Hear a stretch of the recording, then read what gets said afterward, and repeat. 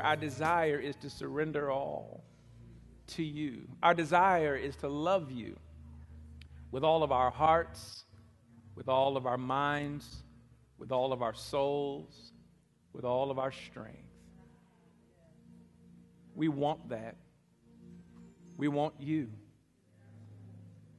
Lord, would you be honored through our living and keep correcting us until you are more honored through our living?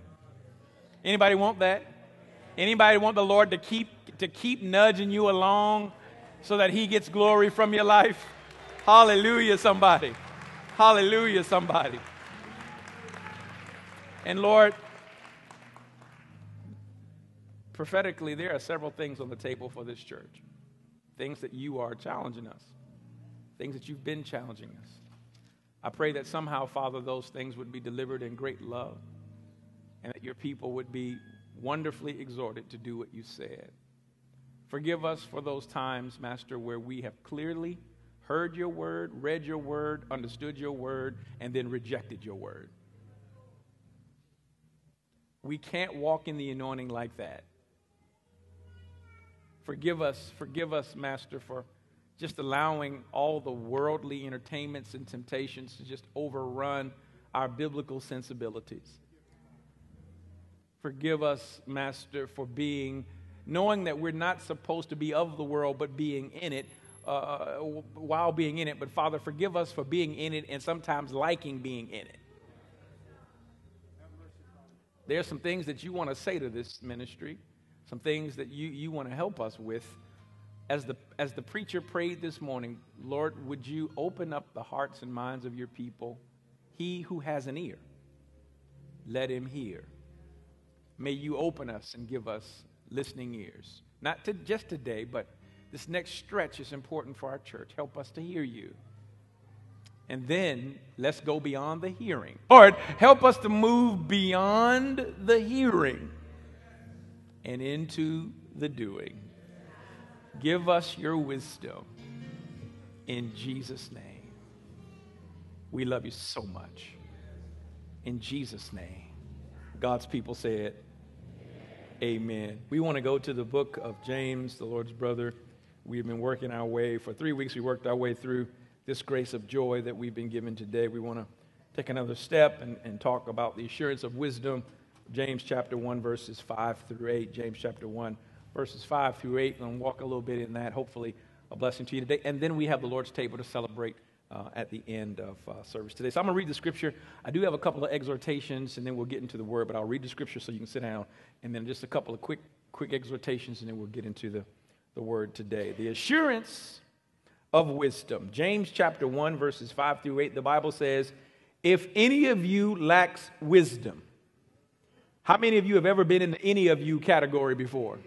How many of you are in the any of you category like right now? Okay, me too. Because there's always places where we need wisdom. Okay, all right, so we're all, okay, all right. So if any of you lacks wisdom, let him ask God, who gives generously to all without reproach, and it will be given him. But let him ask in what? Faith with no doubting, for the one who doubts is like a wave of the sea that is driven and tossed by the wind. For that person must not suppose that he will receive anything. Wow. Verse 6 again. Let him ask in faith with no doubting, for the one who doubts is like a wave of the sea that is driven and tossed by the wind. For that person must not suppose that he will receive anything from the Lord. He is a double-minded man, unstable. James, unstable. Not in some, but in all his ways. Father, in Jesus' name, help. In Jesus' name, amen. Somebody say family worship. Just an exhortation. We haven't talked about it in a while. Please keep going. Please don't stop. I know it's hard. I know it gets a little, mix it up a little bit. Go to the zoo and do it or something. Or, go have some fun. But please don't stop. Are your children worth it? They are. Please don't stop. Those of you who have the honor and privilege to be discipling your grown children, that's good too. Stay in there with them. Hang in there with them. Keep on rolling. Keep on going. Keep singing songs of praise in your home. Keep reading the Bible in your home. You men, brothers, where are you, brothers? I don't know, what was that? Come on, bro. Brothers, where are you, brotherhood? Okay, you're in charge if you're there, okay? And we make no apologies for that in our church. So that means it's your responsibility to make sure this comes off. So, man, I really want you to dig in there and make sure you're leading your family to God, continuing His commandments and His love in the house, and preaching His word in the home, and giving your children the gospel over and over and over again, because they need it over and over and over again. And so I just want to encourage you there to keep on going. Don't stop now. Don't get weary in well-doing. James chapter 1 is where we are. James chapter 1, talking today about the assurance of wisdom. The assurance of wisdom, which means that what I'm trying to say there by the title is that if we ask, God will actually give it. We can be assured, based on the text of Scripture, that if we ask God for wisdom, God will give us wisdom. Doesn't that sound good so far? Okay, and one more time, how many of you need a little wisdom? Man, there's some things right now where I definitely need. What is wisdom? Wisdom is the right application of divine knowledge, right? A right application of knowledge. And so we need that. We need to be able to do what God says, when God says, how God says, because we want Him to be pleased with our living. And so we're going to deal today with the assurance of wisdom. Now, you might recall that when we started James just a few weeks ago, here's what we said about Brother James, this epistle. Often called the Proverbs of the New Testament, the book of James practically and faithfully reminds Christians how to live. From perseverance to true faith, as we heard in prayer this morning, to controlling one's tongue. Submitting to God's will and having patience, all of these key things are wrapped up in James. This book aids readers in living authentically. Someone say authentically. Authentically and wisely for Christ. Reading James is like reading the New Testament Proverbs. It really feels like that because there's wisdom coming. Boom, boom, boom, boom, boom. And it's just absolutely amazing. So I'm really hoping that we come out of James a wiser and more obedient church, even during times of trial and even during times of temptation and suffering, which, by the way, is the context or the background of the epistle of James. The next bullet says, James is a book of New Testament wisdom. James is a book of New Testament wisdom. To understand James and his exhortations in this epistle, it must be understood again, as I've said, that he was writing to believers in severe trial and temptation. To understand what he's really driving at, you almost have to kind of transport yourself a little bit and realize that his hearers weren't having such a great time. His hearers, as we've said, week 1, were under some form of persecution. His hearers were being pressed because they were Christians. I don't know if y'all have seen the news recently, but we live in a day where hundreds of thousands, if not millions, are being pressed because they're Christians. And it's something in me that continually asks myself the question, Lord, what would we do here in the West if that kind of persecution came? If all of a sudden you and I were subject to arrest. If all of a sudden maybe we feared for our children's safety because they named the name of Christ. We're so insulated here. We think that it can never happen here. And I'm not trying to sound alarmist. I don't know what the next 50 years will hold. I don't know if the Lord will return in that time. But literally right around the globe, our brothers and sisters are being persecuted and martyred for naming the name of Christ. How many of you know we need a little wisdom? I wonder what would happen if the American church, with all of her money, and with all of her power and with all of her influence wasn't rocked so easily by the smallest of things, but we could actually do what thus says the Lord, not just down the street, but around the world. Who should be leading this global charge for Christ right now? Well, it should be us, but frankly, there are people in other places praying for us over here because we've gotten so weak in our faith. There are people in persecuted countries saying, Lord, wake up the church in America. Oh, Lord, don't let it be for them about another car or another house. Help them live not just for a time, but for eternity. Lord, they can shake the world if they ever decided to obey you in power. Oh, God. And they're crying out for us even as we speak. It's been said now for a decade that Africans and Asians are sending missionaries here to shake up the lazy American church who can't seem to say amen unless somebody says something about a blessing.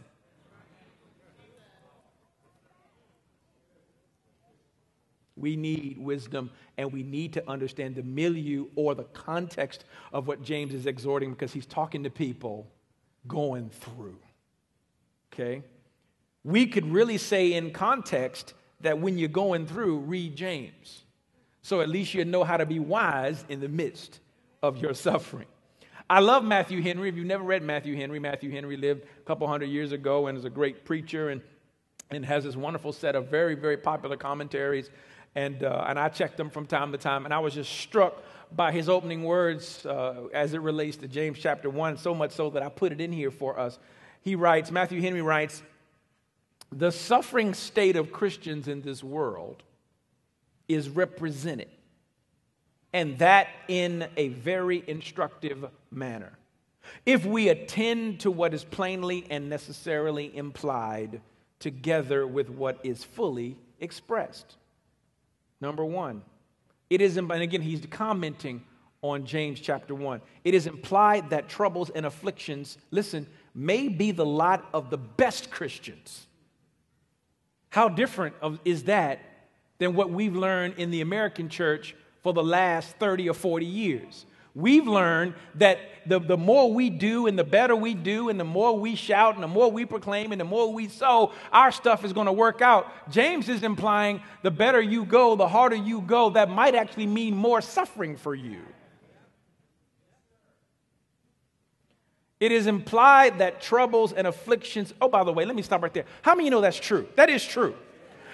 I can tell you, I can preach that from the Bible. I can also tell you now from personal experience, because the last couple of years have taught me that the harder you go at the Word of God doesn't necessarily mean that folk going to jump up and spin around and say amen. I have learned that now from personal, yes, that's in the Word, and yes, we see all the apostles, and yeah, but I can tell you now just from experience. I can tell you from experience that everybody ain't into sola scriptura. Some folk want sola, I'm going to do what I want when I want to, don't say nothing I don't like tura.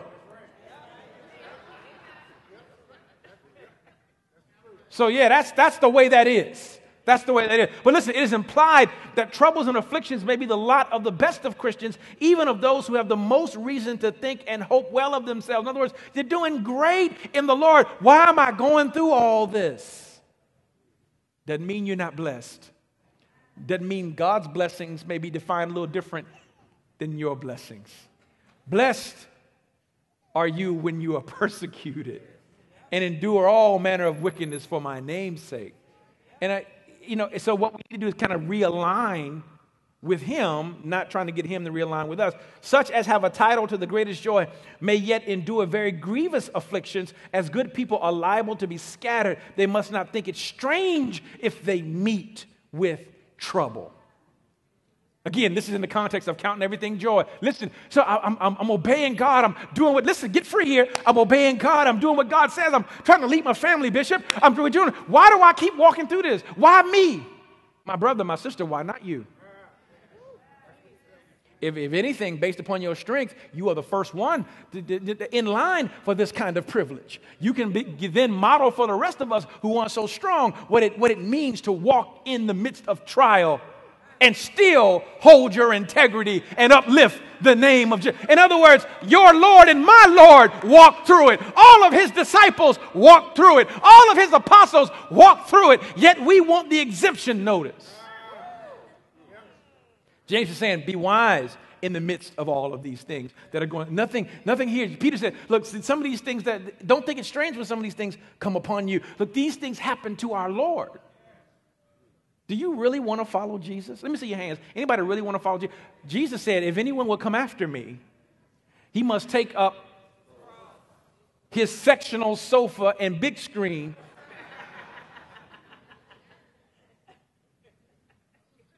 Oh, Christian, listen, listen. I know this isn't very popular teaching, and I know that it's different from what almost anyone else is saying. But listen, gird up your loins. Christian, hear me. I love you. Hear me. For the time is coming, and now is, where the people of God are going to have to figure out whether or not they're going to be the people of God. We are being pushed in this nation away from righteousness like never before. We have lost our prophetic voice. We are scared to death of offending anyone about anything, even when it's the word of our God. We better figure it out. And we better figure out that this is nothing new. That when the saints of God stand for what God has called them to stand for, that suffering many times can be the result. The question is not whether or not we're going to suffer. The question in our context today is, how wise are we going to be when the suffering comes? How wise are we going to be when the suffering comes? Look at number 2. These outward afflictions and troubles are temptations to them. The devil endeavors by sufferings and crosses to draw men to sin and to deter them from duty. Somebody say amen to Matthew Henry. Preach, Brother Henry. Or unfit them for it. But as our afflictions are in God's hand, they are intended for the trial and improvement of our graces. In other words, what are some of these graces? Well, one of them was joy. One today is wisdom. We'll see some more as we go through, right? But our graces are supposed to improve by our trials. That's why we can count it joy. The gold is put into the furnace that it may be purified. Anybody ever prayed, purify me, Lord, make me pure before. That's when you start getting King Jamesy in your prayers. Before thee. Lord, helpeth me. What are we asking? Okay, then I'm going to get the impurities out of you. You prayed to be pure, but you have impurities. Therefore, I have a process of taking care of impurities. Till it's all, we just want God to take it away. Lord, I'm lustful. Just take it. Thank God for his grace. Maybe he does that sometimes, but sometimes you're going to go right, okay, then I'm going to confront you with every lustful thing known to man and make you cry out to me. I'm going to allow the devil to do it, and then I'm going to ask you to cry out to me in the midst of it, and we're going to root the impurity right out of you. It's kind of like declaring a fast, and then you start seeing all these food commercials. Number 3, these temptations may be numerous and various, diverse temptations, as the apostle speaks in King James there. Our trials may be of many and different kinds, and therefore we have need to put on the whole armor of God. Hallelujah. We must be armed on every side because temptations lie. Where? How? When? On every side. Don't you think for a moment that you're going to wade into family reformation or church reformation or try to hold to Scripture and so forth and not deal with temptations on every side. Don't be that naive about the way things are in the spirit world. Don't think I'm going to be a great husband and not have to face battle after battle with that declaration. Don't you think I'm going to disciple my children? Well, then the war is now on. You better get prepared for that because the devil says, no, you can't have them. They're mine. And you said, no, they belong to God. So there's a conflict that occurs. Don't think that you're going to try to be pure in an impure world. Not just an impure world, but a world that is celebrating wickedness. Oh, gosh. Does it bother anyone in the room? Oh, we need to preach. We need to get our prophetic voice back, y'all. Really, the church is not only the church seems to be participating, clapping at darkness. We ought to be the one going, look, we love you, but this is wrong. Thus says the Lord. Boom, boom, boom. Thus says the Lord. Boom, boom, boom. In other words, what are we here for? Please don't tell me it's for barbecues. We need wisdom to endure the suffering that comes when we stand on the word of God. Listen, friend, you will endure suffering for standing on the word of God. You may get away from it for a minute, but it's coming. And you're going to say in that day, goodness, I just did what it said. Why y'all so mad? It's coming. Okay? Number 4, the trials of a good man are such as he does not create to himself, nor sinfully pull upon himself, but they are such as he is said to fall into. And for this reason, they are better borne by him. In other words, you didn't do it on purpose. The trial came to you because you were walking in righteousness. Therefore, you can handle it. Here's how. 1, you're going to count it joy. 2, today we're going to find out. We're going to walk in wisdom. Somebody say wisdom. Amen. So the core of our text today is the need for God's wisdom in times of suffering, temptation, and trial. Matthew Henry goes on to say the graces and duties of a state of trial and affliction are here pointed out to us. Could we attend to these things and grow in them as we should do? How good would it be for us to be afflicted? In other words, if we could grow in joy and grow in wisdom because of affliction, how great would it be to be afflicted? The truth of the matter is, friends, we learn the most during times of trial. The truth of the matter, and here's the sad state of America. We are not going to do anything big until we absolutely have to. That's the way we are. We're not going to move on the debt until everything's about to collapse. We're not going to move. The church isn't going to move on immorality until people start marrying. 3 and 4 people married. Cause we just let the 2 men, 2 women thing in Virginia just get right by. A whole bunch of folk mad that we even talking about it. Just leave it alone. It's all right. No, it's not. Ain't nothing right about it. It's just it was wrong in the Old Testament. It's wrong in the New Testament. Why? Because it's wrong in the heart of God. For in the beginning, He made them male and female. It was wrong then. It's wrong now, and you need to be able to call it wrong. I mean, if we can't even get you to call it wrong, battle's over. At least for now, right? So listen, friends.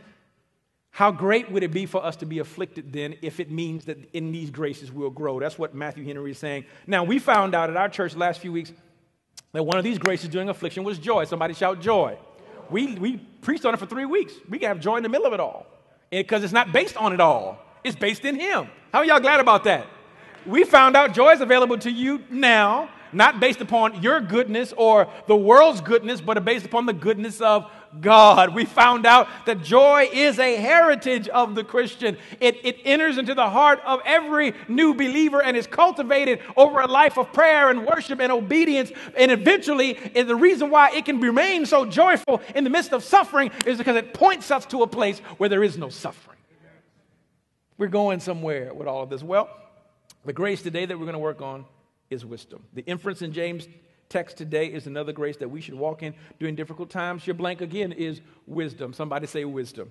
One more time on the text. If any of you lacks wisdom, let him ask God, who gives generously to all without reproach, and it will be given to him. But let him ask how in faith with no doubting. For the one who doubts is like a wave of the sea that is driven and tossed by the wind. For that person must not suppose that he will receive anything from the Lord. He is a double-minded man, unstable in all his ways. You know what? Every time I read that, I stick to myself. I want the wisdom. I don't want the double-mindedness. I really do want the wisdom. I don't want the flakiness of doubt where I'm tossed, listen to the language, tossed like the wave of a sea, driven and tossed by the wind. Who wants to live like that? Always up, always down, always in, always out. Don't know what to think, thinking this one day, thinking this the next day. Okay, I'm going to do this. Okay, I'm not going to do this. Okay, I'm going to do this. Okay, I'm not going to. Okay, I know the Lord's word said this. I don't know if that's what the Lord's word said. Okay, I know the Lord's word said. I don't know if that's what the Lord. And so you end up in this little, this little flaky living scenario that God calls double-mindedness. And then warns us that we're not to even expect him to answer this prayer for wisdom if we're going to roll like that. The inference is that some of this is up to us. That he's there to help us, he's going to help us, but you're going to have to put your mind to it. In other words, you're going to have to decide to be obedient. Okay? And so, let's think about this as we walk through this passage. Number one. When do you and I make some of our worst decisions? I submit to you that we make some really bad decisions when times are bad. We also make some really bad decisions when times are good. In other words, at the two extremes of life is when we make our worst decisions. Making decisions during bad decisions during times of suffering is pretty self-explanatory. But wait a minute, Bishop. You mean tell me we make bad decisions when times are good? Because we think they can never go bad again. Look at the nation. When we were, case in point, not that we're anything, but I just remember this because we lived it. But I remember in 2004, 2005, when we were teaching, at the time I was able to go places and teach on getting debt-free and so forth. And people were not hearing me. Money was easy. Banks was just throwing money at people. Y'all remember the go-go mid-2000s? Where you can get a loan for breathing. You can walk in, hey, my name is such. I ain't got no job. I ain't got no money. Can I get a loan? Sure, we got low interest rates and blah, blah, blah, blah, blah. We can put you on a balloon. And folks was not here. I mean, it was like that cute preacher. Your little biblical principles.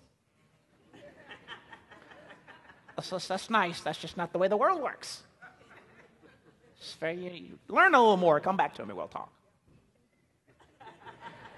I remember because this was where I was living this. So I remember, I was like, no, that we got to hold to the script, blah, blah, blah. And then the thing crashed. And a whole bunch of folks who made bad choices when times were good. So so at either extreme, we can make bad decisions when times are good and bad decisions when times are bad. And that's the nature of temptation and trial. Now, James's focus is when times are bad. But that is the nature of this. The whole point of temptation and trial is, as Matthew Henry said, to get us to sin, to make a bad call, to do something unwise even, through either weakness, because it's so bad that we're hurting, or trickery is so good that we fall for it. That's what we did in the 2000s. It was so good we fell for it. And people would say, people doing some crazy stuff. Okay, all right, I'm gonna take out an interest-only loan balloon on where I live and put it in the stock market. But at the time, that was the conventional wisdom. Because it was so good, everything was going up so fast, it would never come down again, right? Okay, so we got tricked. But we also make bad decisions when times are bad because we're so weak. We're going through it. You know what, I just can't, I can't take it no more. I'm just divorcing you. You know what, I'm just going to end this because we're so despondent. So either extreme, bad calls can be made. And so James then is exhorting his reader, is bad, but I want you to ask God for wisdom.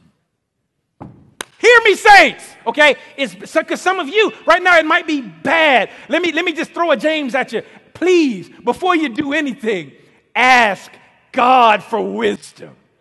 Please, before you make that call. Please, before you walk out on your husband. Please, before you answer the ad on the internet for a companion. Please, before you go to the porn site. Please, before you go get in that debt. Please, ask God for wisdom. Please, before you hold a grudge forever. Please, before you decide not to forgive. Please, ask God for wisdom. Because He'll give it to you. Generously and without reproach. He won't even be mad that you asked. He'll say, I'm so glad you asked. Whew, good, this is so good. Thank you, Lord, for that. So, it has been said that nothing reveals who we really are like pressure. Somebody say pressure. Friends, it's the truth. The pressure of when things are good. Woo, I just got $1 million. Where'd they go? I ain't seen them in 6 months. They got that million, they're done. It's out, they're out. Or bad times. What happened? Something bad, I don't know. I ain't seen them in 6 months. That's who you are. You can find out who you are at the extreme. You come into an inheritance. Do you turn into a jerk? Or do you give still? Say, talk to me, somebody. Listen, okay. Hello, CRCC? Somebody gives you $1 million this week. Let's say you happen to be one of our tithing families, because we don't teach it as a legal thing, but we encourage to 10% as a model. And all of a sudden now, you get $1 million. So y'all doing the math, aren't you? Look at that math. And you got $1 million, and you roll up in here next Sunday. Well, you don't teach it as a legal thing, is what I heard. I think 10,000's pretty good. Times are good. Making suspect decisions all of a sudden in the middle of the blessing. I've always been amazed at that. You're blessed, but then you do less. I'm amazed. Well, anyway, that's who we are, right? But then it happens on the other end too, where, you lose $1 million. And you roll back up in here. I ain't giving nobody nothing this week. Somebody to give me something. It's the truth. We're susceptible to these things. So James, though, is saying, ask God for wisdom. Watch him give it. In the middle of whatever it is, ask God for wisdom. A few verses down, James writes, blessed is the man who remains steadfast under trial. In other words, under trial, you don't move. Oh, gosh. Lord, help us today. CRCC, this is so appropriate for this church. I don't even know. I just want to jump up and down and wave like plane flags at y'all. Listen, because this is where we're under trial. We've been under trial. We're going to be under trial. Blessed is the man then who remains.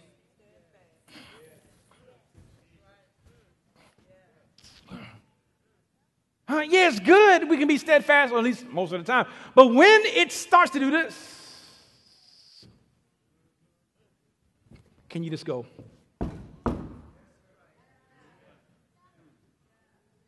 Do that in your marriage. Watch what happens. Look, right now, I'm getting on your nerves. You're getting on my nerves. Guess what? I ain't leaving. Jesus! Come on, somebody! Right now, boom! No, devil. No. Right now, she's on my nerves. Right now, I'm on her nerves. Right now, we all thinking the grass is greener down the street, but I ain't moving. Blessed is that man who can remain steadfast under. We're going to see this. This was the crux of what James was saying. Okay? That's why we need God's wisdom. This is a constant theme in James. To endure in holiness, to persevere and not lose your mind or your integrity. How badly we need wisdom and understanding. How desperately do we need them to cover and protect us during moments of temptation and trial. How desperately does everyone in this room need this? So may we heed the Bible and get a little wisdom. I put some Proverbs in here, Old Testament wisdom, and we'll bring you around in James here, but just real fast. The fear of the Lord is the beginning of knowledge. Fools despise wisdom and instruction. But your neighbor say, don't be a fool. Proverbs 2:6, the Lord gives wisdom. For the Lord gives wisdom. From his mouth come knowledge and understanding. Proverbs 3, blessed is the one who finds wisdom and the one who gets understanding. For the gain from her is better than the gain from silver and her profit better than gold. She is more precious than jewels, and nothing you desire can compare with her. The personification of wisdom is what this is. Long life is in her right hand, in her left hand are riches and honor. Her ways are ways of pleasantness, and all her paths are peace. She is a tree of life to those who lay hold of her. Those who hold her fast are called blessed. Oh, get wisdom. Get understanding. Proverbs 5, my son, be attentive to my wisdom. Incline your ear to my understanding, that you may keep discretion. Your lips may guard knowledge, for the lips of a forbidden woman drip honey, and her speech is smoother than oil. But in the end, she is bitter as wormwood, sharp as a two-edged sword. Get wisdom during times of trial and temptation and suffering. Proverbs 8, does not wisdom call? Does not understanding raise her voice on the heights beside the way? At the crossroads, she takes her stand beside the gates in the front of the town. At the entrance of the portals, she cries aloud, to you, O men, I call, and my cry is to the children of man. O simple ones, learn prudence. O fools, learn sense. It's the Bible. Proverbs 9, wisdom has built her house. She has hewn 7 pillars. She has slaughtered her beasts. She has mixed her wine. She has also set her table. She has sent out her young women to call from the highest places in the town, whoever is simple, let him turn in here. To him who lacks sense, she says, come eat my bread and drink the wine that I've mixed. Leave your simple ways and live. You ever remember back in the 70s, 80s, people used to use that word simple a lot more? It's just simple. I remember my mother said, simple, don't be simple. Been called simple a little bit too. Leave those ways though, and what? And live. And walk in the way of what? Insight. You know what? Best source of insight in the whole world right here. Right here it is. Want it? There it is. You don't have to live the way of the fool, even during suffering. You know, it shouldn't be expected that when hard times come, Christians lose their minds. I want to be like those brothers, those 21 brothers, you know, who, even though there were people standing behind them with knives, they wasn't losing it. They wasn't crying out. They wasn't, stop. They were sitting there, I'm about to go be with Jesus in a minute. Lord Jesus, help me. That's how this works. For to him I live, and for him I die. That's who we are.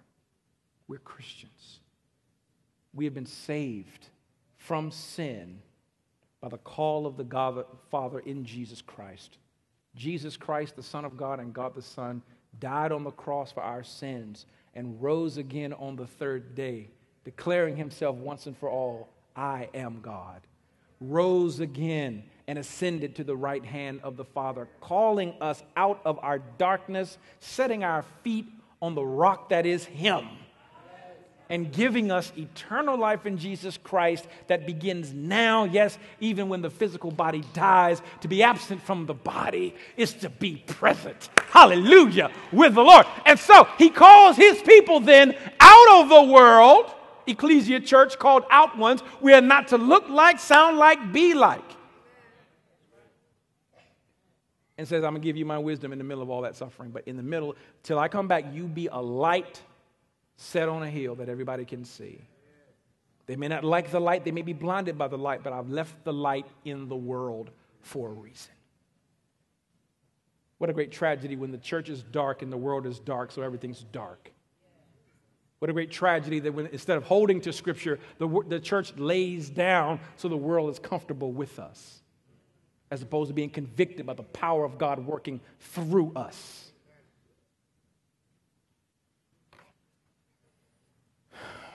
When pride comes, then comes disgrace. But with the humble is wisdom. The discerning sets his face towards wisdom, but the eyes of the fool are on the ends of the earth. May I encourage you, get your eyes out of the world. That's the foolish thing. Do the wise thing. Put your eyes on the Lord. By wisdom, a house is built, and by understanding, it is established. So here's our thoughts on the text today. We've already kind of done it, but here it is for you. Lessons and takeaways on the assurance of wisdom. Number one, if any of you lacks wisdom, this phrase, the word for wisdom here in Greek is Sophia. Maybe you didn't know that's where that name comes from, wisdom. Sophia in Greek, and it means to be broad and full of intelligence. Used of the knowledge, in other words, the right use of knowledge. in very diverse matters. And we can see from Proverbs that God wants us wise. And so if any of us lacks wisdom, all we have to do is ask. We've all lacked wisdom at some point, and we all still do in certain areas and situations. This part of the verse, here's your feeling, is a demonstration of grace. He didn't say if only some of you lack wisdom. The Holy Spirit through James writes, if any of you lacks wisdom. And so the great grace is, if you lack wisdom now, guess what you can do? You can ask. Lord, I don't know what to do about such and such. Would you show me what to do? Would you show me via your word? Would you give me wisdom to endure this the way that I'm supposed to? So this is a demonstration of grace. It's not only certain people get to be wise. It is any who lack wisdom. It means no special person, no special status, from the lowly to the exalted. All of us can receive wisdom from our Lord, for God shows no partiality. I found that knowing God will grant wisdom is one thing. That's our text today. But I have to exhort you. Actually abiding in the wisdom he grants is quite another. We'll learn this and we'll study this in detail. James 1:22 says, but be doers of the word. You know how you know another way you can say that? Be doers of the wisdom. Because I dare anybody in this room to say that God's word is not wisdom. Be doers of the wisdom. Be doers of the word and not hearers only, because if you hear but don't do, guess what? You're deceived. No one likes to think of themselves as deceived. Nobody. But when I hear and don't do, I'm walking in deception. And I better face it quickly or it'll just perpetuate. If I fall into a pattern of being a bad husband and Ephesians 5 is going boom, boom, and every place I turn, because how many of y'all, God loves you so much, how many of y'all got that relationship with the Lord where you know he loves you, you love him, and he just messes with you when you're off? Anyone walk in that? Oh, you don't, oh, that's it? Oh, that's not good. Let me try it again. Maybe you didn't understand what I'm saying. The Holy Spirit begins to convict you when you're messing up. Okay, whew, Jesus, because that's like a mark of being his, right? You shouldn't be able to just move and do and say and think and not hit ba-boom, ba-bang, ba-boom. What are you doing? This scripture comes to mind. Somebody calls you right about, I was praying for you. The Lord just told me to call you because you need to do what he said. Right? That's good stuff. That's good stuff. That's because he loves us. So, truth of the matter is we become deceived when we do that. And so, listen, my point is this. If you're going to ask God for wisdom, and we have an assurance that he's going to grant it, check yourself to make sure that you're willing to do it. Otherwise, you'll fall into patterns of deception. Half of marriage counseling is undergoing getting folk free from deception.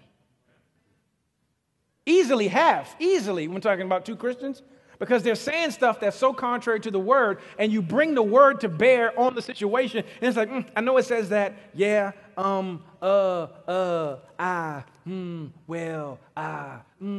so you're just fighting against. I've heard it, I'm not going to do it. I've heard it, I'm not going to do it. And I'm deceived now, and so you're starting to sound like Charlie Brown's teacher to me. And so as the counseling session drags on, but the Bible says, and you just finally go, okay, that's it for today. Father, thank you for this couple. We just ask you to bless them in Jesus' name. Because you know there's nothing you can do. Okay, let's not do that. Let's not do that, all right? So if you're going to ask him, let's go. Let's ask him, but then let's be willing to do what he said. Look at number 2. The Bible says in verse 5, let him ask God. If you don't have wisdom, ask God.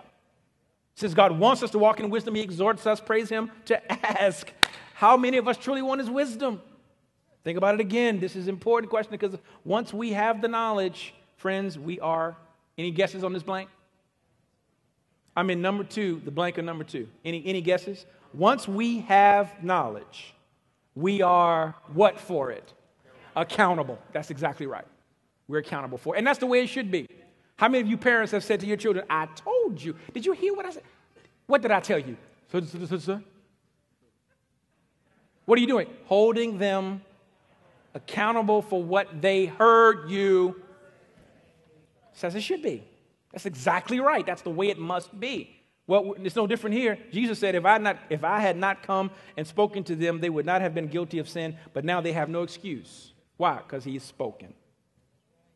The writer of Hebrews writes, for if we go on sinning deliberately after receiving the knowledge of the truth, then there no longer remains a sacrifice for sins. That's a tough spot. James 4, we'll get here eventually.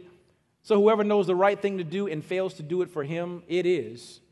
So listen, get that last verse. James 4, we'll get there eventually. But listen, for those, understand how God works, okay?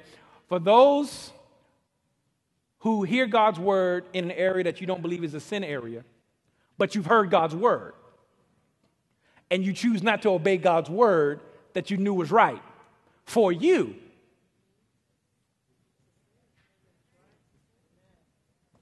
there's no way around that.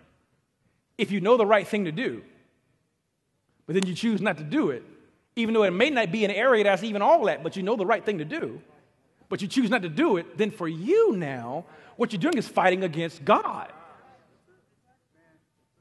In other words, when God grants us wisdom, Lord, what do I do? Do this, daughter. Do this, son. Do this, church. Do this, country. Do this, team. Do this.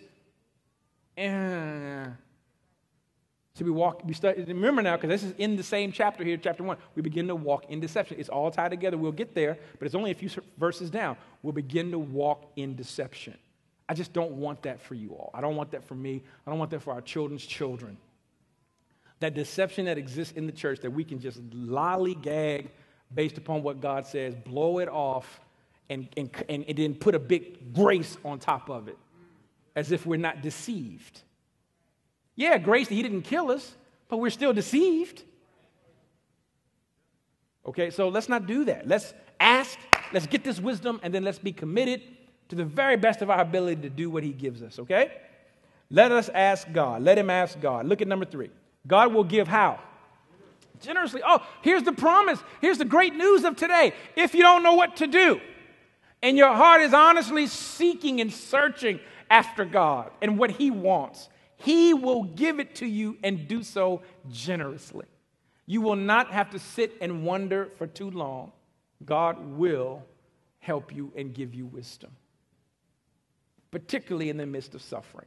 God will give generously without reproach. What a great blessing. If we ask, if we truly desire his wisdom, he'll give it, and he'll give it generously. Lest we forget, God still loves to bless his children. Jeremiah 32, I will rejoice in doing them good. I will plant them in this land in faithfulness with all of my heart and all my soul. John 15, just from last week, these things I've spoken to you that my joy may be in you and that your joy may be full. This is what our Lord wants. He's our dad. He loves us. Okay, he loves us. So this isn't a bad thing. This is great news. If we ask him, he'll give it to us generously. I'm so encouraged by that because there's some stuff in my life right now where I don't quite know what to do. I'm like, Lord, what do I do? What is your word here? What is your will here? How do I walk in wisdom here? He's going to answer. And he's not mad that we asked. Okay? Not only will he give wisdom, but he won't be mad about it because it says he'll give it to us generously and without reproach. It's okay to ask him. He will not correct or rebuke us in the asking. Precious friends, we can go to God for his wisdom in our weakness and our despair, in our stumbling and in our uncertainness, in our confusion and in our pain, and he will answer. Now, whether you like the answer or not is something different, but he will answer. Number 4, let him ask in faith with no doubting. Somebody shout, no doubting. Like everything else, God is honored by our faith and our trust in him. Our faith and our trust in him. In Matthew 9, we find this wonderful story of the blind men who came to Christ. And they were asked by the Lord, do you believe that I'm able to do this? And they said, yes, Lord. Then he touched their eyes, saying, according to your faith, be it done to you. And their eyes were open. And Jesus sternly warned them, see that no one knows about it. It's a wonderful passage where we see the Lord so honored by their faith that he says, by that same faith, be healed. Without faith, the Bible says, it is impossible to please him. For whoever would draw near to God must believe that he exists and that he rewards those who diligently seek him. Paul, stop right there. Everybody check in real quick. Look, how many of you believe that God truly exists? Okay. How many believe that Jesus Christ is risen from the dead and coming back again? Okay. Now listen. That means we serve the creator of the universe. Here's one of the things that we have to overcome, not just as a local congregation, but as the body of Christ. We have to overcome thinking that he's got it in for us here. That there's something in, that his commandments are burdensome. We have to overcome that. See, what ought to blow through that in your mind is the awe that you have of serving the God of all creation. We believe that he exists. Therefore, we diligently seek him, and he is honored by that sort of faith. What accompanies that, though, is this great wisdom that begins to set in. We ask him, Lord, show us, and he begins to show us. And as maturing believers, we stop thinking that what he shows us is going to spoil our fun. And we parents, we got to do a better job of this too. Yes, there are times where we just lay out the commandment, but what I want to build in my children, I want to build in the fear of the Lord in my children. But I also want to build in the awe of the Lord in my children. I want them to have a good blend of both, because that's what we're supposed to have. I want them to be too fearful to go doing stupid, right? But I also want them to be so overwhelmed by his mercy. They begin to look at, so when those times come where we have to wade into those teenager-y type discussions, say amen, parents who had teenagers. I don't want it to just be don't. Why? Because I said so. That's good. They should have learned that by 4 and 5, right? 6 and 7, they got that part, right? But now what I hope to see is, yes, it was because the Lord said so. I said, oh, but Daddy, I'm not trying to hurt my God like that, because he gave me these restrictions before marriage, not to hurt me. Not to spoil me, my fun. Not to ostracize me in the world, even though that's part of this call you taught us, Daddy. To which I'll say, amen, keep going. But he gave me these commandments because he loves me. Because this is his plan. Because this is the best way. Because this is the way that leads to his honor and his glory, and I'll accept and walk in that by faith. Oh, if we adults could get that. These commandments aren't meant to hurt you, sister, brother, friend. They're meant to be a blessing to his children. So he gives us restrictions in single life and restrictions in marriage and restrictions in the church, not to hurt us, but because that was his heart for us. And as maturing children, instead of going at Daddy, we ought to go, thank you. Thank you, Dad. Because I would have did it my own way here. May we have that kind of heart when it comes to accepting the Lord's wisdom. And may we not feel like we have to vet God's wisdom against the world, but rather vet the world's so-called wisdom against the word of the Lord. Let him ask without doubt. Oh, Lord, you're going to speak and you're going to show us what you want us to do. You're going to give us, I'm staying in the context, you're going to give us wisdom. Okay? There's another wonderful little verse there from Matthew Henry. I'm not going to read the whole thing, but I'll read the bold part. It says, a mind that has but one single and prevailing regard to its spiritual and eternal interest, and that keeps steady in its purposes for God, will grow wise by afflictions, will continue fervent in its devotions, and will be superior to all trials and oppositions. Oh, Lord, may that anointing right there rest upon this congregation. Number 5, warnings against double-mindedness, and we're done. The word translated double-minded in Greek here it's an interesting word, dipsukos. It means wavering, uncertain, or divided in interest. You know, maybe we ought to just repent right there. I mean, you know what I'm saying, Elder? Can we just, right there, because how many of you will recognize that at times you have been divided in interest? And I'm not talking with a calculator, and I'm not talking about your financial budget right now. I'm saying that sometimes the world, it competes so well with God that you can honestly say, I was just flat divided. Or your flesh is so successful in an area, it keeps you bound for so long. And so when we look at this word double-minded, yes, it means unstable, but it also means divided. Yes, I have God, and here's my God lane, And I run over here on Sundays. Feel pretty good, you know, repent, get it all off. And then I'm running hard over here the rest of the week. And I'm going to everything the world goes through, and y'all just going to have to be mad today because I'm feeling like an old holiness preacher today. I watch all the stuff the world watches. I drink everything they drink, smoke everything they smoke, dress like them. So I'm in no position to actually minister to anyone because I look like a total hypocrite. However, I just check in with my God box on Sunday. Make it plain. Well, wait a minute. I thought God was the box. I thought he was everything. Yeah, he is. And so then my Monday needs to reflect him, and my Tuesday, and my Wednesday, and my Thursday. Because remember, we serve the God of the universe. He doesn't take the rest of the week off. Aren't you glad? Anybody glad for a Thursday blessing? Anybody glad for mercies renewed on Saturday? Okay, then we're his people. Come on, y'all. Come on.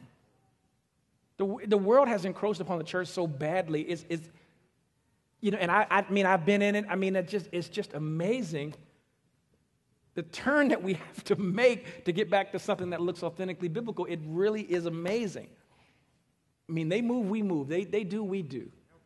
The fashions, everything. We just run after the latest whatever, as opposed to seeking the wisdom of God first. Is everything out there wrong? Not necessarily, but the point is, seek God's wisdom first. First. What does he say first? Let's get that and then judge everything else by that. And so let's not be double-minded. Let's not be divided in interests. Let's repent of that. I repent, Lord. Anybody want to join me real quick? Just about 5 seconds? Okay, please forgive me. Because I know I fall into that where it's just, God just isn't that important right now. I'm doing this. I'm doing that. Or I want to do that. And no. So let's not be that unstable thinker where we're always vacillating between two opinions. Let's work towards that kind of mental and emotional sanctification where we become steadfast and immovable and always abounding in the work of the Lord. We serve the God of the universe. Come on, let's act like it. Let's worship like it. Hallelujah, somebody. We serve the living Christ. He who was and is to come. Praise him in the sanctuary. Praise him with the high sounding cymbals. Praise him, all ye people. Let everything that has breath praise the name of our God. He's worthy of our worship and worthy of our sacrifice and worthy of our denial of flesh and worthy. Oh, saints, hear me this morning. You don't have to live a mediocre, half-saved life. Live for him. Ask for his wisdom. You don't have to go home today and be sucked right into the same soft porn on TV you do every Sunday. Come on. We can do this for him. If you lack wisdom in that area, guess what? Ask him. And he'll give generously and won't be mad that you asked. In other words, he'll bless you with the grace of wisdom. So that last blank in 5 was divided. Friends, may we not only walk in the grace of joy, which we've discussed the last couple of weeks, but maybe walk in this grace of wisdom when times are tough. May we rightly apply, then, the knowledge that our King has given, even during times of trial. Somebody say that with me. Even during times of trial. Remember, when do we make our worst decisions? When times are really, really, really, really good? And when times are really, really, really bad? That's what I think. I mean, we're just susceptible to so much temptation on the one end and just hurt and pain on the other that we just can make.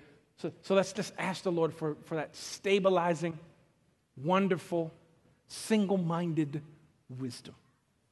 And I believe he'll give it. I believe he'll help us as a church build something authentically biblical. I believe he'll help us with our things that we're trying to do in the community or with our conference or in our family lives. He'll help us love one another, truly, truly love one another with all of our faults. And raise your hand if you have faults. Keep them up if you still want folk to love you. There it is. Look around. Keep them up, look around. Look at the person with the fault beside you who still wants you to love them anyway. I mean, that's the way it is. God comes and he speaks to his people via his word, and we say, yes, Lord. And then all of us sinners get to go to try to do the best we can do and love one another in the process. That's what this is, and we grow continually as a result. And so may we excel in this knowledge, this grace of wisdom. May we rightly apply the knowledge that our King has given us. May we be stable in all of our ways and thereby give him great glory even during times of suffering. In Jesus' name. And all the God's people said, amen.